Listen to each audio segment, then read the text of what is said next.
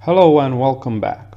Today we're going to keep on building our Python script. So if you don't know what this is all about, please make sure to watch the previous video for the prerequisites as well as the first part of creating our script. As a reminder, we're creating a Python script that allows us to do active information gathering with Nmap. And in the previous video, I showed you how the results of the Nmap scanner can be parsed from the dictionary, as you can see here in the print screen. So what we're going to do now is to create variables to store the information and use system modules to save them to file. We will also test the script to see how it all works together. So moving into the code editor here, let's actually display some output over here while the scanner is running. So we'll just say print on a new line running ... and also go to a new line there. Nm scanner is going to be a dictionary, and let's save the parsings from the dictionary to file. So first, what we did yesterday was to check if the host is up. So let's say a variable host is up, and then actually do the host is plus nm scanner. Once again, make sure to look at the previous video to understand what we're doing here. So nm scanner scan, we look into the scan, and then we're gonna look into the IP. And remember, the IP is actually the first argument that we pass in the command line. So it sys argv1, okay? And then we look into the status and then into the state. And let's also make sure that we move to a new line. So dot and then go to a new line. Okay, now then we wanted to check the state of the port. So let's call this variable port open. Okay, and let's just say the port 80 is, and then plus, let's just copy this thing. Nm scanner scan sys argv1. Then we actually don't look into the status, but we look into the TCP. So into the TCP, and then we look into 80. So port 80.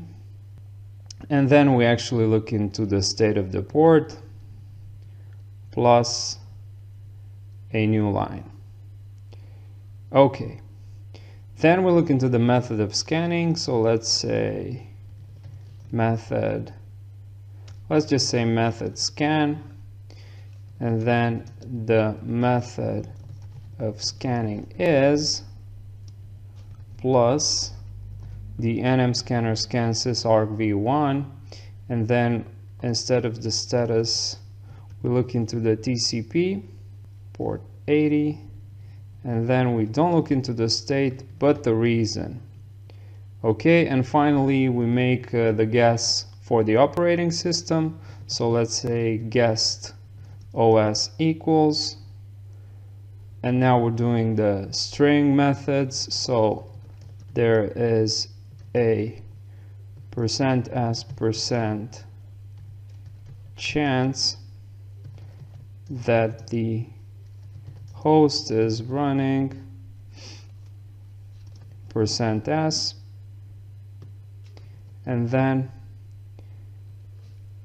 we actually fill in with the values. So nm, let's just paste this, nm scanner scan sys argv1, and then we don't look into the status, but we actually look into the OS match, if you remember, and then we go 0, and then we look into the accuracy. Okay, and the second one, so this is the first one, this is for the accuracy for the %, and the second one for the name, so it's running, and here is where we're going to fill in with the name. And let's just copy this, nm scanner.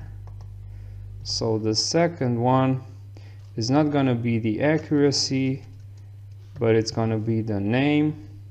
Okay, and then we close the parenthesis, and then we look into a new line, and we don't need that.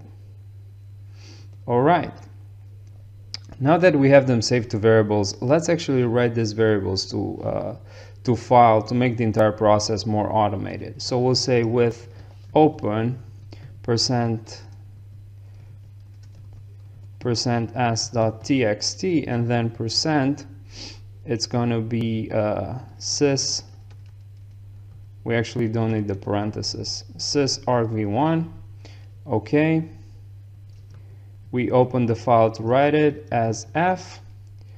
We'll say just f. So here's where we actually write all the variables. F write host is up plus port open plus method scan plus guest OS.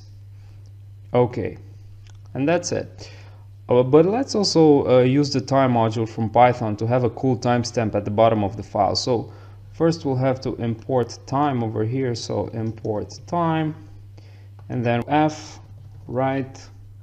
Let's go to a new line and report generated, and then we'll say plus time strf time. So that's the method, and we'll look into the year minus the month minus %day underscore, then hour, minutes,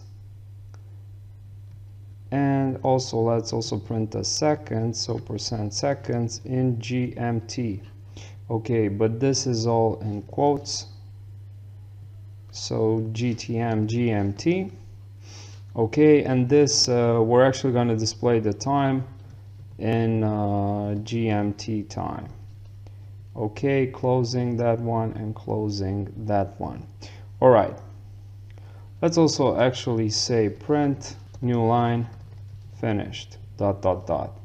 Okay, Control S. Now let's go ahead and quickly test this and see how it goes. So first let's do a ping to google.com to get the IP address, and then copy this IP address and run the script over it, and it should take a matter of seconds to actually finish this and have a file created in the same directory with the name of the IP .txt. Okay, so now let's look into the directory and we can see 172, and let's actually take a quick glance into it.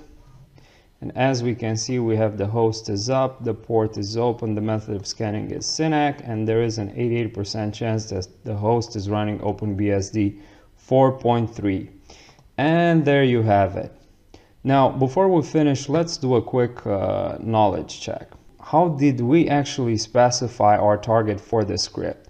Is it A, as a command line argument, B, as a variable in the script, or C, as a separate file? Now, this is actually really simple. We use the sys module and sysargv to be able to pass the target as a command line argument. So in this case, A is the right answer. Now, in review, in this and in the past lesson, we built a Python script for active information gathering. We used Python Nmap library and other standard libraries such as sys and time to gather and store information about the target. This was a very basic example of the automation Python can give you. You can do much more than that. You could, for example, automate more steps of a typical penetration testing process. First, perform an Nmap scan. If port 80 is open, do some fingerprinting, then do directory brute forcing. If you find a WordPress installation, run WP scan over it, and so on and so forth. The possibilities are limitless. I want you to think about that for a second. Now, next we're going to start writing a keylogger in Python. My name is Christian, and I'm looking forward to seeing you in the next video.